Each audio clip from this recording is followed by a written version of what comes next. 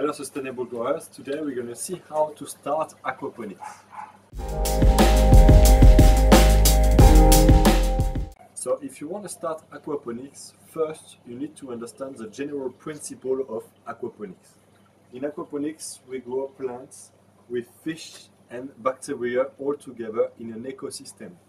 If you look at normal agriculture, you know the model Monsanto's, the food is grown in monoculture, only one crop in a field, and all other sources of life are seen as problems.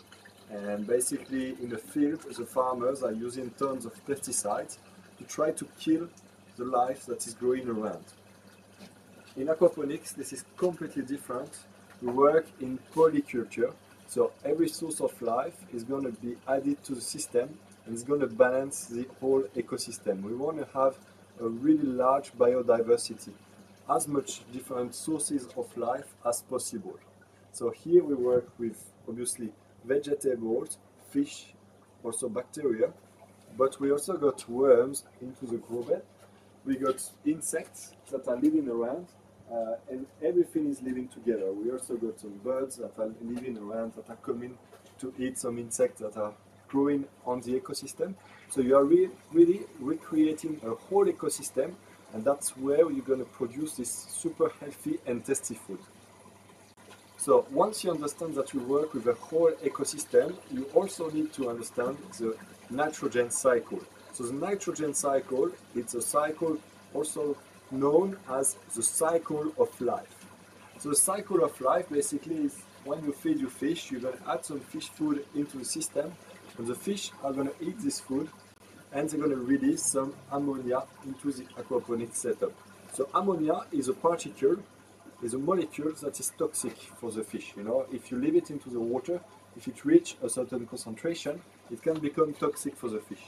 So what we want in aquaponics is to have this ammonia that is going to be eaten by other species. And that's really fortunate for us. We have bacteria in our ecosystem that are able to eat this ammonia and to release other particles into the water. So in these particles you got nitrate, but then you got nitrate that is formed, and nitrate is a nutrient for the plants.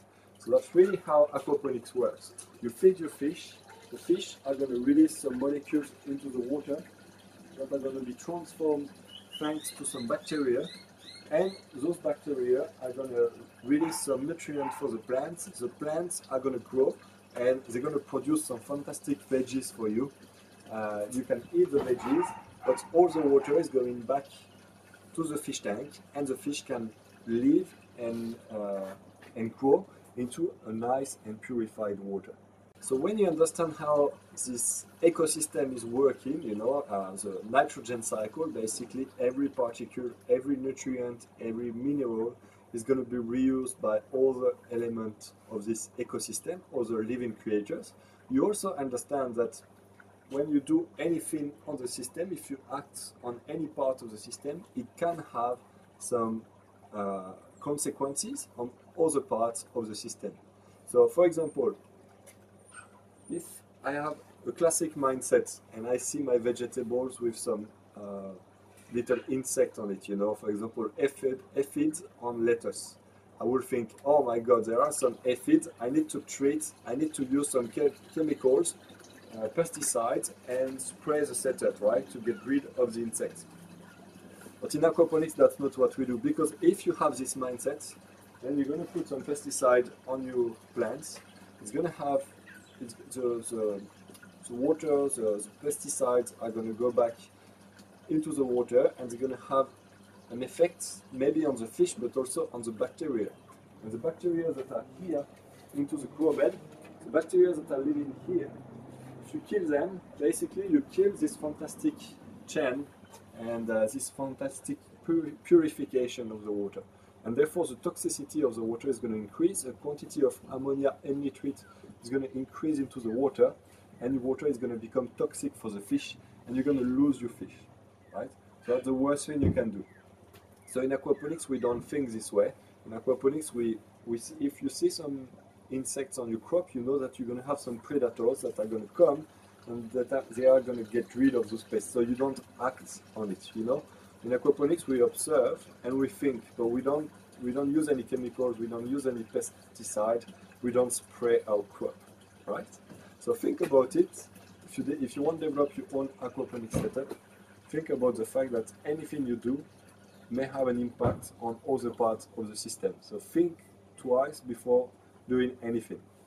So now what you need to understand is the need of every living creature that you're going to put into your system, and especially of the big categories of living creatures. We got three big categories. We got the plants, the vegetables, and the bacteria.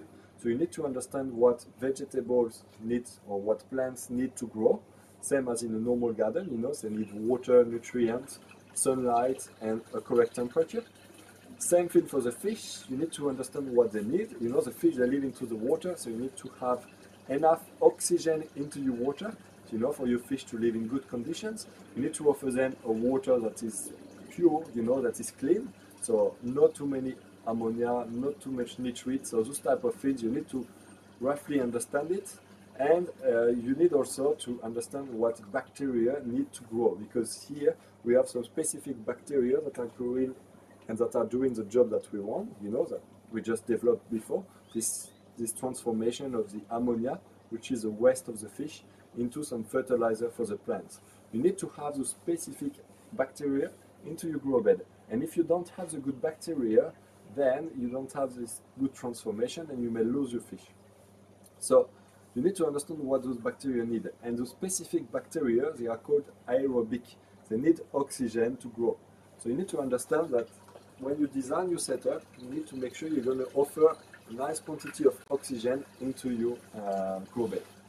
So once you know the basic needs of the fish, the vegetables, and the bacteria, then you can design your aquaponic setup. So you're going to design the aquaponic setup knowing the needs of each specific living creatures that are going to grow in your aquaponic setup.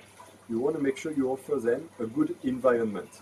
So don't be scared, you know, there are a lot of things to know, but I created a very interesting training. It's called the 6-step training, and you can have access to this free training on the description of this video just below. So here I'm going to give you all this information, what is very important when you design a setup, what are the limits, you know, because there are some ratio to respect between the quantity of fish you can have and the quantity of bacteria, the volume of the grow bed, but also the volume of the fish tank and the volume of the grow bed. You know, all those type of limits, I give them to you into the 6-step training in the description of this video. So once you have designed your aquaponic system, you need to know how to cycle an aquaponic system. So when we say cycling, it means growing the bacteria, because at the beginning, when you put the setup in place, you may not have the quantity of bacteria needed. So you need to grow them, you need to develop them, you need to grow a certain quantity of bacteria in order to be able to put some fish and to keep them in good condition. So this is a very specific process. Same thing into the training. I give you all this information, so you just follow the training and you go from zero to being able to build your aquaponic setup. So once you have developed the good bacteria, then you need to choose the correct vegetable that you're going to grow, but also the correct fish, right? So that there are some species that you're going to add into your setup.